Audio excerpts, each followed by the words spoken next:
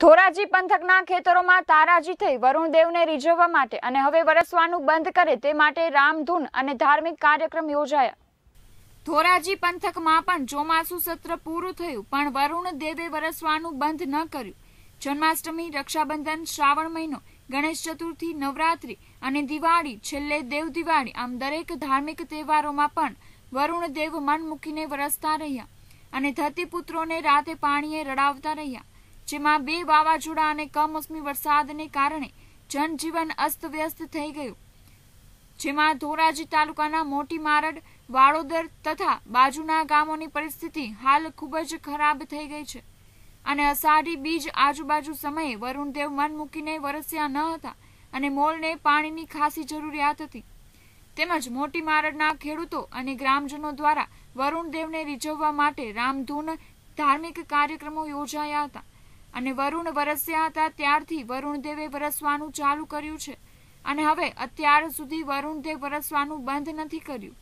જેથી મોટી મારડના ખેડૂતો અને ગ્રામજનો દ્વારા આજ રોજ રામજી મંદિરે વરુણદેવને રીઝવવા માટે અને હવે બાપલિયા ખમૈયા કરો અને વરસવાનું બંધ કરવા માટે રામધૂન અને ધાર્મિક કાર્યક્રમ કરવામાં આવેલ હતા। આ વર્ષે 15 જૂનને ટાઈમે ઉપર વરસાદ થયો છે। ખેડૂતોએ પોતાના ખેતરોમાં હોશે હોશે વાવણી કરી છે।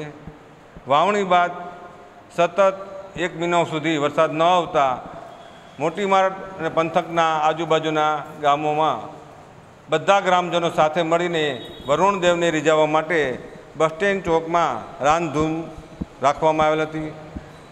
પણ કુદરતે અમારો અવાજ સાંભળીને ભગવાનના બે નામ બોલીને આપણે જે વરુણદેવને રીઝવવા માટે જે પ્રાર્થના કરી ત્યારબાદ સતત વરસાદ આવ્યો અને ખેડૂતોને ખૂબ જ ઉત્સાહી થઈ અને પોતાના ખેતરોમાં કામે લાગ્યા।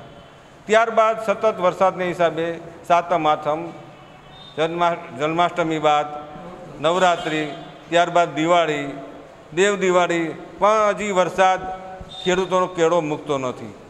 ખેડૂતોના હાથમાં આવેલ કોળીઓ વરસાદને હિસાબે ચૂંટવાઈ જાય એવી પરિસ્થિતિઓ અત્યારે ઊભી થઈ છે અને આજે આ વરસાદ હવે કંઈક જે કંઈ મોલ બચ્યો છે 5-10% એ પણ હાથમાં ખેડૂતોને હાથમાં આવે એ રીતે આજે વરસાદને બંધ કરવા માટે આ કમોસમી વરસાદ જે માવઠું છે, જે વાવાઝોડું છે એ બંધ થાય અને ખેડૂતોને જે કંઈ થોડો જાજો પોતાનો પાક હાથમાં આવે તે માટે આજે મોટી મારડ ખાતે રામ મંદિરની અંદર અમે સતત ગામના સામૂહિક ગ્રામજનો આજે રામધૂન બોલાવીને આ મેઘરાજાને ખમૈયા કરવા માટે પ્રાર્થના કરી છે।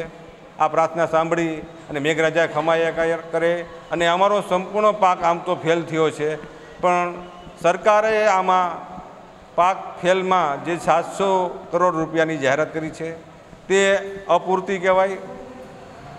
સમગ્ર સૌરાષ્ટ્રના ગુજરાતના ખેડૂતોને 700 કરોડ રૂપિયામાં નજીવી રકમ હાથમાં આવે અને પોતાનું ખેતી ઉપરનું ગુજરાન પણ ન ચાલે, ખેતી ભાંગી જાય, ખેડૂતો બેહાલ થઈ જાય। એ માટે અમારે સરકાર પાસે પ્રાર્થના છે કે ખેડૂતોને વધારે પેકેજ આપી અને પોતાના પાક વીમો સંપૂર્ણ 100% આપે એવી માગણી છે અમારી।